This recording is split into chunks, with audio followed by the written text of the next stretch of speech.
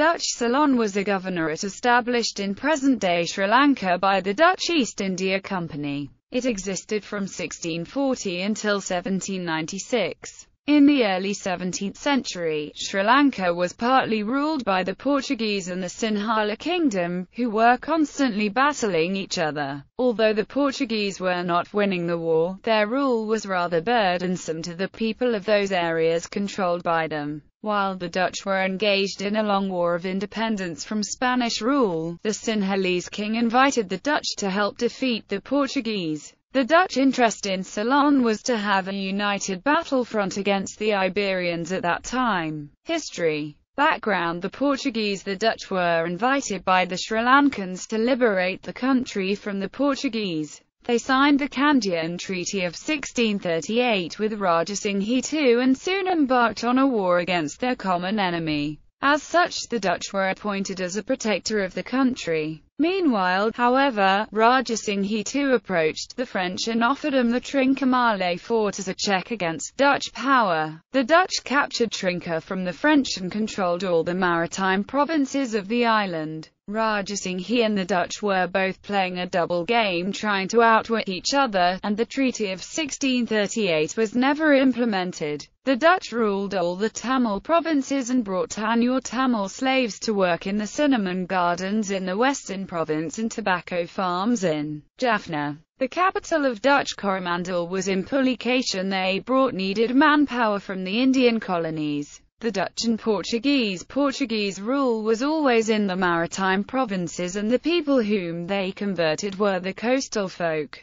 They were the backbone of their power. Many of the princes they converted had either died or were no longer Catholic. The rest of the Ceylon remained in the Buddhist-Hindu religion. The Dutch were used by the Sinhala king to take revenge on the Portuguese who wanted to expand their rule. The coming of the Dutch ensured that the Portuguese had two enemies to deal with, so that finally the Portuguese were forced to sign a treaty with the Dutch and come to terms with their open economies. Finally, the Portuguese left Ceylon. The war with Portugal was against their ruler, the King of Spain. Once Portugal obtained its freedom from Spain, the Netherlands settled for peace with Portugal. Then they divided the occupied areas of Ceylon amicably under a treaty signed in Goa. Slowly, the Dutch became the rulers of coastal and outer areas of Ceylon in Indonesia, and the Portuguese were left with smaller pieces of territory than those of the Dutch and the English. Dutch-Portuguese War. From the time that Christopher Columbus discovered America, there was a significant Iberian challenge facing large parts of the world for Spain and Portugal in conquering the Americas and many other territories around the world. In the east, Portugal held territories not only in Ceylon but in India, in the Persian Gulf, and what is now Indonesia, then referred to as the East Indies. From 1580 to 1640, the throne of Portugal was held by the Habsburg kings of Spain, resulting in the biggest colonial empire until then. In 1583, Philip I of Portugal, II of Spain, sent his combined Iberian fleet to clear the French traders from the Azores, decisively hanging his prisoners of war from the yardarms and contributing to the Black Legend. The Azores were the last part of Portugal to resist Philip's reign over Portugal. The Netherlands, meanwhile, were in open revolt against their Habsburg overlord and declared themselves a republic in 1581. Prior to 1580, Dutch merchants had procured colonial produce mostly from Lisbon, but the Iberian Union cut off this supply. Survival of the fledgling republic depended on their going into the colonial business themselves. With two global empires to rule, and with growing colonial competition with the Dutch, English and French, the Habsburg kings neglected the protection of some of the Portuguese possessions around the world. In this period, Portugal lost a great number of lands to the new colonial rivals.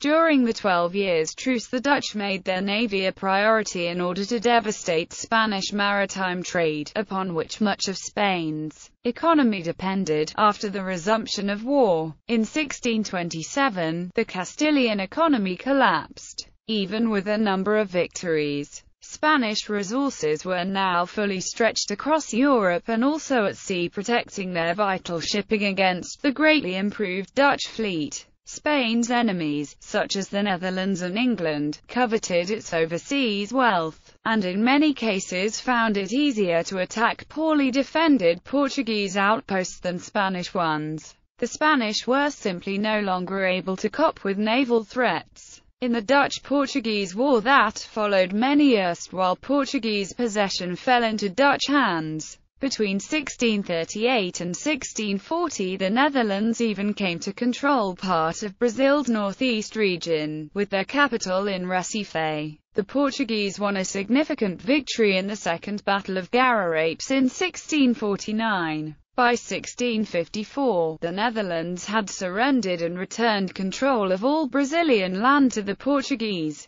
Although Dutch colonies in Brazil were wiped out, during the course of the 17th century the Dutch were able to occupy Ceylon, the Cape of Good Hope, and the East Indies, and to take over the trade with Japan at Nagasaki. Portugal's Asiatic territories were reduced to bases at Portuguese Macau, Portuguese Timor and Portuguese India. Admiral van Spilbergen in year 1603, on the 2nd of June, the Dutch Admiral Joris van Spilbergen arrived in Ceylon with 3 ships from the Dutch port of Veer after a 12-month voyage. Visiting Kandy, the seat of King Vimalade Dharmasuriya I, Spilbergen and the king developed cordial relations. The king's admiration for his newfound friend was so deep that he began to learn the Dutch language, saying, "Kandy is now Flanders." They discussed future relations, focusing on possible Dutch military assistance to expel the Portuguese from the coastal areas as well as the trade in cinnamon and pepper. As a token of his friendship, the Dutch admiral left in the king's service 2 versatile and skilled musicians, Erasmus Matsberger and Hans Rempel. Second Fleet and the massacre at the Batticaloa beach shortly after the successful visit of van Spilbergen. A second Dutch fleet under command of Sebald de Weert arrived on the island.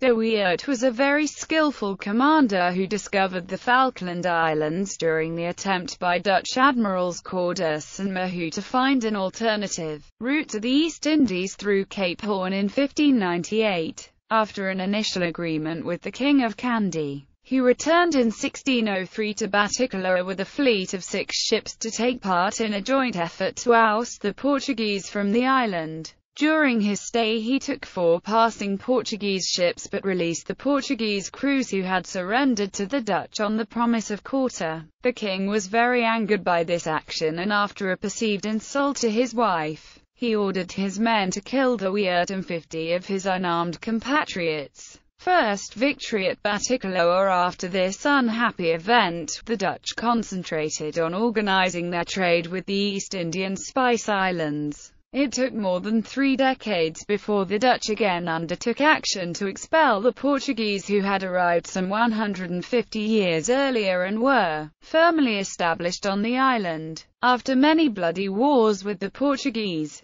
King Rajasingha II became convinced that lasting peace with the Portuguese was not possible, and he invited the Dutch to force them off the island. At that time the Dutch were still at war with Portugal, who was in a personal union with Spain. The Dutch Council of the Indes in Batavia complied with this request and in 1637 sent 4 ships to the island under Captain Janthij Zampayat, who signed a treaty with the king. On the 4th of January 1638 a decisive sea engagement took place off the coast of Goa between Portuguese and Dutch naval forces. The Portuguese fleet was decimated following this battle, and the victorious Dutch admiral Adam Westerwelt decided to attack the Portuguese fort at Batticaloa on Ceylon with a fleet of 5 ships and 800 men. In coalition with strong Sinhalese forces he conquered the fort on the 18th of May, 1638.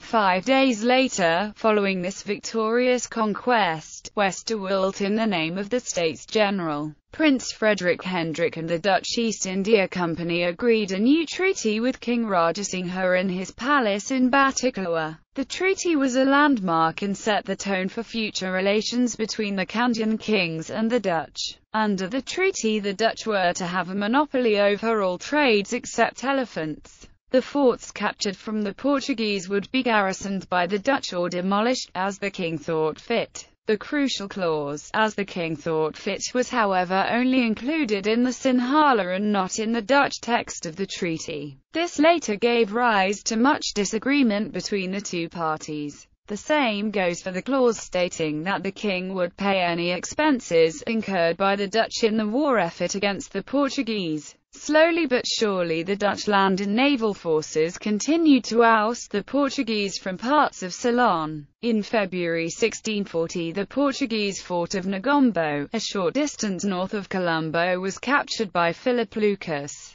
Following his sudden death, the command was devolved to the capable Willem Jacobs Coster, who earlier fought under Admiral Westerwilt at the east coast. Against overwhelming odds he besieged the strong fort at Gaul. After storming the city on 13 March 1640, he became master of it within a few hours. For the next 18 years Gaul would remain the centre of Dutch power in Ceylon. Ceylon. The Dutch retained an area as compensation for the cost of war and gradually extended their land. As a result of the 1795 coup d'etats, the Dutch relinquished the territory to the British. English takeover. In the period 1788 to 1795 there was no cordiality between the Dutch and the British. The British had planned after their conquest of India to take over a dozen Dutch possessions in the region, with Ceylon as the biggest prize. The chance came when in the winter of 1794-95 Holland was overrun by the French army and Prince William V, the Dutch stadtholder, had fled with his family to England. The States General was replaced by the so-called Batavian Republic under control of the French.